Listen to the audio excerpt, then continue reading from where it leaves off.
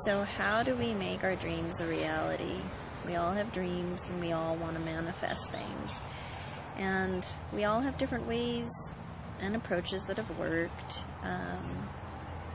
And there's no way that I'm going to touch on all of that. But I can give a few little key pointers of things that have made a difference for me.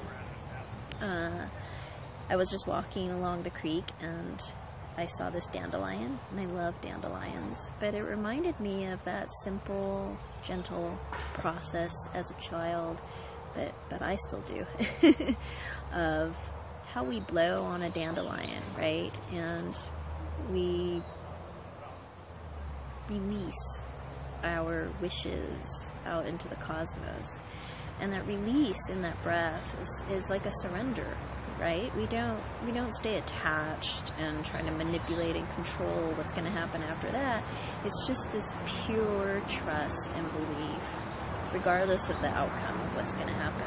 And that's a lot of what I find important as well when I have something that I want to manifest, is not having an unhealthy attachment or trying to manipulate it and control it every step of the way. It's just, I put it out there, and then I start living and breathing as if those things have already happened, or that thing has already happened. I take actions. Action is so important. I feel that's like top of the list, is to really take steps to show and demonstrate that you have that trust in the thing you want to create. So taking those courageous forward movements are important, and that can be something small or it can be something large, and usually the small lead into something large. So action.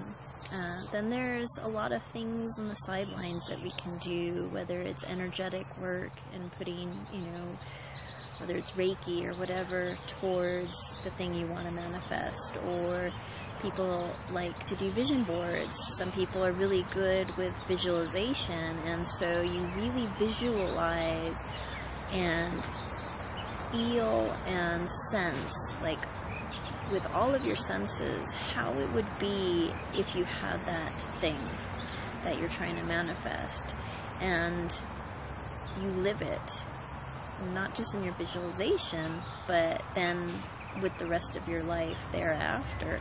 And you just keep acting, like I said, as if those things have happened. That's taking your visualization to the actualization sort of place.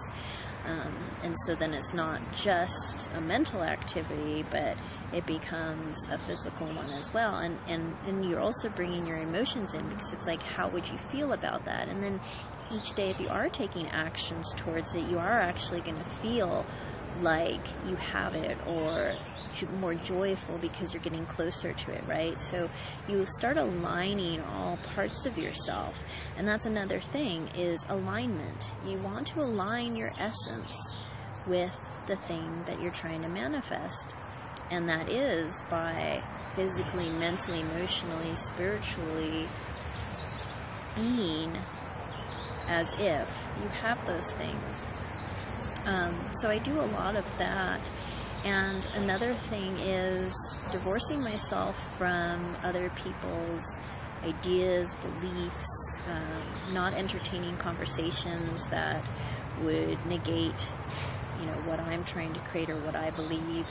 At times I'll even separate myself from people if they're not of the resonance that, would support the types of things that I'm trying to do, or the new life I'm creating, and things like that. If something's that important to me and my essence and passion is behind it, then I'm going to take all the steps needed in order to make that happen. And sometimes those are small steps, and sometimes they're dramatic steps. But I have learned that I have to create boundaries a lot. And there's some people find the power in positive affirmations, but really it's a lot about the core essence of you and where your beliefs are and how you're feeling about the thing that you're wanting to manifest. Because if those don't align, it doesn't matter how much you tell yourself mentally, it's not going to happen. So like I said, getting all your senses on board together is really going to help your cause towards the dreams. But you also just want to believe. You want to find that place in yourself, like the child within that you all and we all have been, that just believes beyond. And you trust that the thing you're trying to create is going to come to be, but you're also open. You're open to how that is meant to be, because sometimes it's not exactly how you think it should be, but it will be for your highest good. And so that's another thing that, like, I'll state if I am, say, doing an official sort of process, that I'd like this thing I'm manifesting to be for the highest good of all concerned. And I don't limit myself, so I'll say, this or something better manifests for me in totally satisfying and harmonious ways for the highest good of all concerned. So there's that, again, sort of release and surrender to not controlling it and trusting in the best outcome to happen when you do that. And you just really, you got to stay focused and not give up. And if you really want something, you can't have one foot in one land and one foot in the other. If you want something to happen, you have to go with all of yourself. So sometimes, like I said, that means leaving things behind and, showing the universe that you really are serious about what you're saying. And so maybe that is quitting a job or putting in a resignation or, giving yourself a window and having a 4-month time period for your resignation, so that it gives you time to work on things in the interim or whatever feels comfortable for you. Some people can jump all the way, and some people have to take, slower little steps, and none are better than the other. But make those promises and carry through with them in terms of supporting the dream that you want. I'm living right now my dream, and yes, our dreams evolve, so it's not like I just have one dream and then that's it and I'm done. But currently, I'm living in an RV, and that was my dream that I had. I'm doing it, and we're traveling around North America, and it came to be, and I had no idea how, but I knew with all of me that it was going to happen.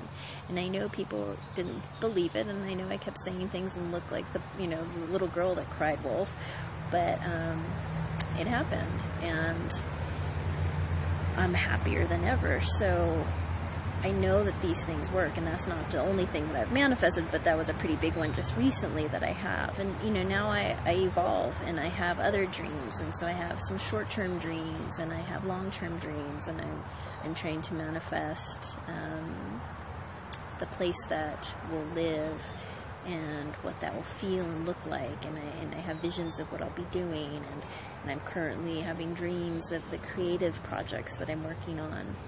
And what do? I just throw myself into them, and I live as if those things already are happening. And as I change, I may change my dream as well, and I start shifting what it looks and feels like, because I don't stay fixated as on any one thing or way that it has to be, because I know that I'm a transformative being, and to just stay with one thing and say that that's it and that's the be all with all, that's not me, and probably not most of us. But with each of these dreams, what I do is I just believe with all of me and put my heart and soul into it, and don't listen to anything. And I do take drastic actions, but not everybody can, so you can take smaller actions as well. And I live and breathe it as much as possible, and I don't take no for answers. I believe anything's possible.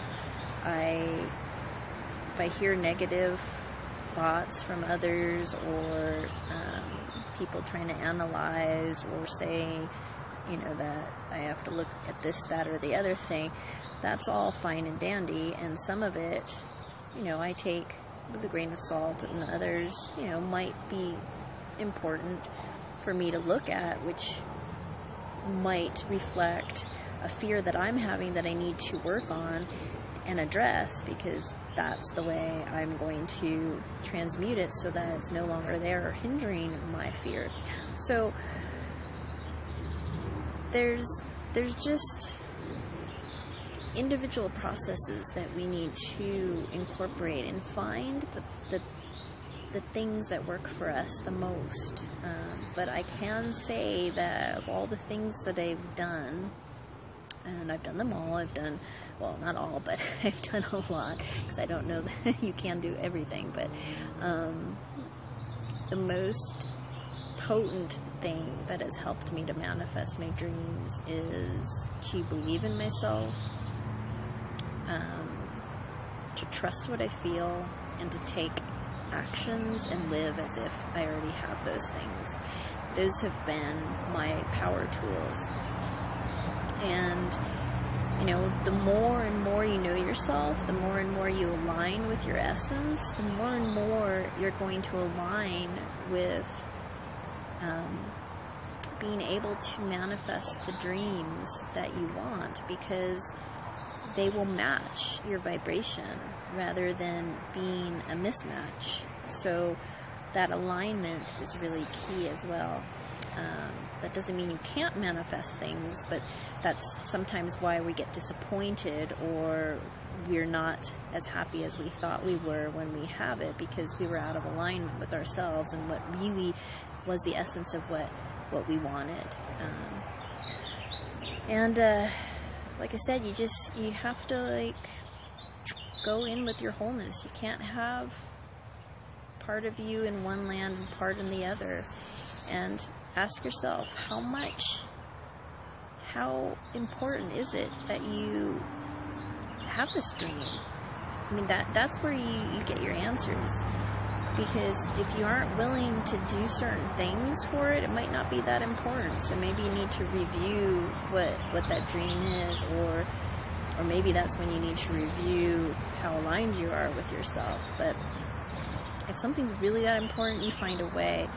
If you want another job and you have a job, maybe for a short time period, you stay up late nights, doing all you can to create a new business, or whatever it is you need to get out of your job. Or there are ways. You can't say that there isn't a way to do something. Don't limit yourself. Don't play victim.